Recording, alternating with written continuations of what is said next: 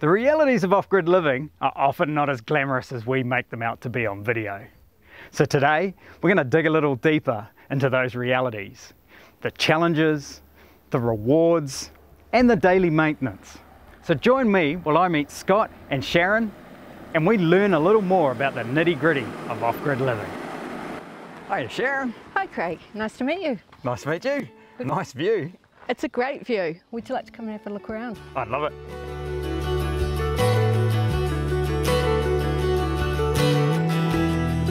Hi, I'm Scott. We live in Mangatoroto. I'm Sharron. Welcome to our off-grid paradise. Here we are, the mountain over there. It goes right across to the Brynduins in the background. Yeah. So that's north facing. We were really fortunate when we bought this property. Yeah. That we got the north facing aspect, which makes it perfect for solar. Yeah, good for solar. So how far does it go this way? It just goes to that ridge line there, doesn't it? Just over the back of this ridge line with the pine trees on it. You can see up the side here, the fence line, and up the other side you can just see it behind the trees over there. I notice it's a old piece of forestry block. Oh yeah, lots of work. The place has been quite damaged in the past, so it's getting that regenerating back again is going to be a bit of a job. I've seen places that have just had all the pine trees felled and they're just a mess. They are. You normally can't walk in it. No. No. Well, this had been a couple of years, so the grass and the rubble and the trees had just been left there. It was all about 1 metre high. Yeah. So we put some cows in there and portable electric fences so that we could break it in a little bit at a time so that we could actually get around place. It was actually quite dangerous for us to try, and we couldn't walk through a paddock. It was slash a track and put an electric fence through and then put the animals in there. It was really daunting and it was quite disheartening at times when you sort of felt like you were taking 3 steps forward and 10 back. And so why Kaipara? 2 reasons. It's affordable at the time, beautiful, and also Scott has family roots here, so it was quite a nice way for him to reconnect. So that was the main draw as well. And why this piece of land here? We could afford it, and it's quite close to his marae, which is about 10-15 minutes down the road. So at some stage he'll be able to get really connected with what's going on with his community. Oh, awesome. I like the fact too that it's on a slope like that because gravity works well for you when you're off grid, eh? It's good for water and everything, eh? Yeah, it sure does. A lot of our water is gravity fed out of what we capture off the roof. We've used old 44-gallon drums, which we've cut in half and put bullcocks in for troughs. Yeah, it works well, eh? It did work well and cost nothing apart from the bullcocks. We've got IPC tanks around the place that we pump water to. We just bought a little pump, pretty cheap, and we just hook that up when we get a lot of rain. One of our most exciting moments was having boundaries for our property, as when we bought it there was no boundary fences because it's a forestry cut-over block and they'd destroyed the fences when they were harvesting. And having power once we had our solar installed, because we were living off a generator basically, and the silence of solar, unbelievable. It was a really big moment that first night when we flicked the switch and the lights popped on and we went, oh, look at that. Yeah, it was actually. It was a really big deal. Yeah. It was just like, oh, I could turn the lights on. So when we first came here, it was just the skyline. And over time we've sort of evolved. We've built the studio recently. As you can see over here, the skyline's having a few modifications. We're putting a veranda around the outside, which will give us a bit more living space in the summer as well. Yeah. And you've got the solar in the cabinet there on the outside? Yes, we do. So we bought this batch kit and the hybrid inverter a few years ago now, so it's probably got a more updated version now than when we bought this. This has been perfect. It's been really easy to use and to see what's going on with our electricity. It's able to be connected to our generator to top it up if there's low sun days, and it runs what we need it to run, which is the most important thing. So what's life like living off-grid here with this batch kit as opposed to when you had power in a suburban house? You've got to be so much more mindful of what you do and what you use. I find that when we were on the grid in the suburban house, we took a lot for granted. Now the batch kit is perfect for what we need at this time. we've had to be really aware of how we use electricity. Like, we can't leave the TV running all night. I don't iron, which I used to. It's more of a mindset and just changing the way you think about how you live. And rather than just going, oh yeah, I'll just flick a switch, you have to think about what the batteries are doing today, what the day is like outside, and do I need to use that or can I use something else? We do a lot of battery charging for our electric fences, which is great. They usually recharge off their own little solar panels, but we can recharge the batteries through this setup, which is great. That's the interesting thing with solar, is you got more power than you can use in summer, and then in winter you got to think about all the power you use and use it sparingly. Absolutely, and it's just being mindful about things. You know, do you really need to have the TV going all day? It's not a bad thing to turn the TV off. That's right. It's also not a bad thing to not have to do ironing, I guess, as well. Oh, absolutely.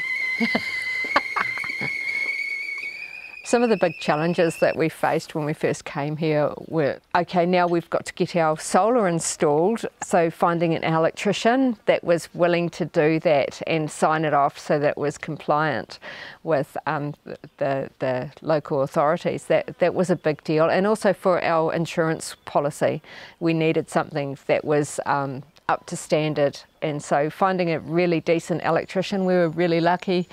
We found Ashton and the guys at Aztec. They just came and did a stellar job. They told us what we needed to do and they just installed it for us, and it's compliant and the gear itself is fantastic. In here it's pretty basic. It will be changing as we can afford to and as we have time. Fireplace is brilliant in the winter time. It just takes that dampness out and it, you know, always makes you feel good. Yeah, the cotton romantic, eh? I'm the same. Wood fire is great. Eventually what we'll do is we'll put a hot water cupboard in and we'll have a wetback. So we can heat the water in the summer from the solar and turn it off at night, and then have that working in the winter time when there's less sunlight. LED lights, because they use less power. And you're cooking on the barbecue, right? We are cooking on a barbecue. I noticed no insulation in here. That's going to be part of the work in progress. So as you can see, what we bought when we bought this place, it was just like this. There was no fireplace in here. It was basically a sink with one cold tap. It was quite daunting when you come from town and you've got all the hot water and everything, and you've got one tap.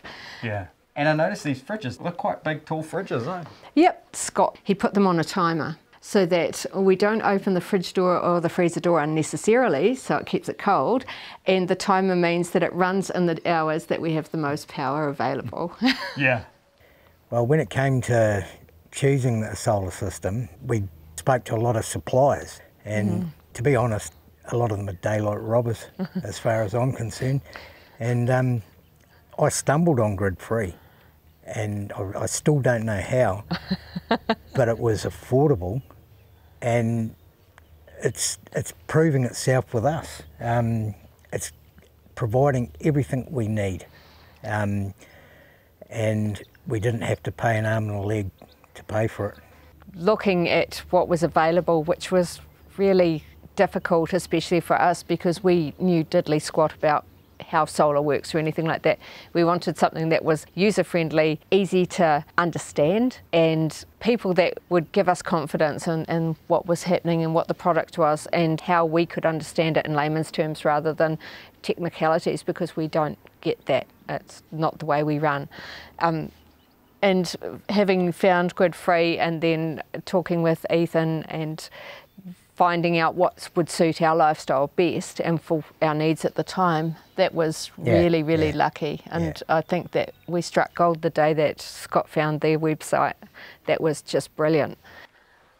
So this is our bedroom. It's pretty basic. It looks like a hoarder's paradise at the moment, but it's coming from a bigger home and trying to find storage for what we've got in a much smaller place. Part of the reason why we're doing the extension and the verandas outside, but it's also giving us a reason to think about where we're going to put storage in here and what we're going to need and what we can use and what we can keep and other things that we can get rid of. So it does make you think about all aspects of your life, being off-grid and downsizing so dramatically. Were you surprised at how much stuff you had in your 3-bedroom home? Yes. And I noticed this room's insulated. Yep, so this one's insulated and lined. You can really see the benefits. Okay, brilliant. If I were to give advice to anybody starting out, it's believe in yourself and do your homework. And be prepared for a little bit of hard work, but it pays off in the end. Yeah, and I think you need to work local and get people that are reputable, that you feel comfortable with, and back yourself. So in here we're going to be enclosing this underneath the new veranda as our bathroom. At present our bathroom is pretty basic. A camping shower that blows out when the wind blows the wrong way, and it's not much fun sort of like having to dash down a slippery slope into the toilet in the middle of the night. So this will be luxury. This will be brand new luxury. We'll be happy with this. So yep, new shower, toilet, wash house sort of area here. Here's our water pump, which we use to pump all of our water around, and filters. Really important to have filters and to treat the water in your water tanks, especially in the summertime. Get lots of greebies coming off the roof. So you've got your own power, you've got your own water, you've got your own stock, you'd have your own veggies. You just about don't need anything else. Just about. And we can be happy. Keep it simple. We have the land blessed from local kaumatua because of the damage that's been done from the forestry. I love nature, and it's good to be back here with nature. So that's why a lot of the reason of this lifestyle. Beats living in the city and putting up with people and traffic. And I think what's important to us is our home and having a good quality of life. Yeah. And being able to be around the things like we love our dogs, we love our cows, want to do our gardens, we want to plant trees. Might be born again hippies in our old age, but I don't care. I mean, this is what's important to us, and it makes us feel good. And it's actually beneficial. It leaves a small footprint that we leave behind. We try to do as much recycling as we possibly can, but then again, it's also, we don't need as much as we used to, which is kind of interesting. Finding out about needs and wants is making that differentiation with things has been really intriguing and quite awesome to explore that further. Well, living off grid's changed my life and Sharon's life, as in we spend a lot more time outside.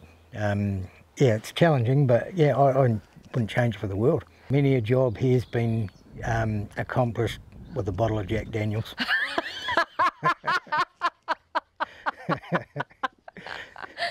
Oh yeah.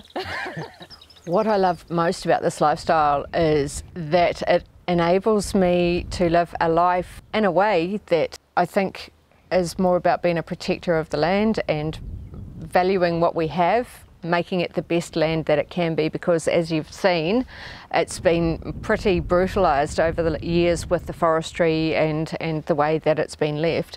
So this gives us an opportunity to bring this land back to being fruitful, to be treated in a manner that's a bit more respectful than what has been in the past, and that makes us feel a lot better about ourselves, as well as giving us a much healthier, more enriching lifestyle.